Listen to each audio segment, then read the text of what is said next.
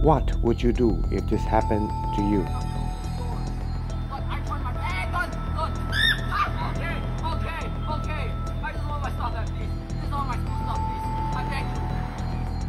In recent months, clashes between man and animal have been making the rounds on social media. My encounter was in Bukit Timah. I was holding a pack of NTUC bags, so I was being marked by a group of monkeys. And the moment they see the plastic bag, they run after me. Then I have to dump the plastic bag and get myself away from them. The long-tailed macaque, a commonly seen species of monkey in Singapore, with a population of approximately 1,500, according to a study done in 2012. This macaque is one of our native primate species and a fundamental part of Singapore's biodiversity. Chanel, who is a staff at Macaques, has agreed to be my guide for the day. She will be bringing me around Dairy Farm Nature Park to tell me more about the flora and fauna, and especially the topic of the day, the long-tailed macaques. So Chanel, I know macaques are very fascinating animals, but it seems that recently macaques and humans, they have a bit of like problems, confrontations. Can you tell me more about it? Yeah, so macaques are actually one of our 3 non-human primates that are native to Singapore. So the other 2 being your Raffles Bennet Langer and your slow loris. They are very adaptable, generalist type of animals. So that's why you see them quite often around the urban areas and the fringes of the forest, because nowadays estates, residential areas are very close to nature areas.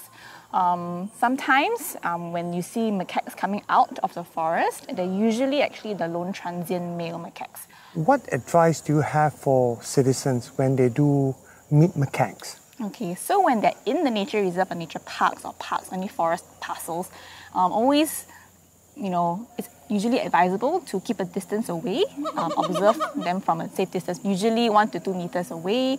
Don't carry any plastic bags with you. Try to keep them inside a backpack if possible.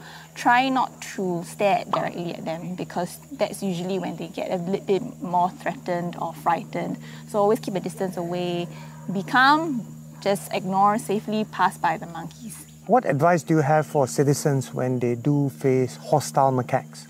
So in terms of like macaques grabbing and snatching, so when that happens, typically in the heat of the moment, I usually try not to throw food or give the macaques food in that moment, because sometimes the macaques might come back because they associate the area with food. So what do NParks normally do when they get reports of macaques that are misbehaving?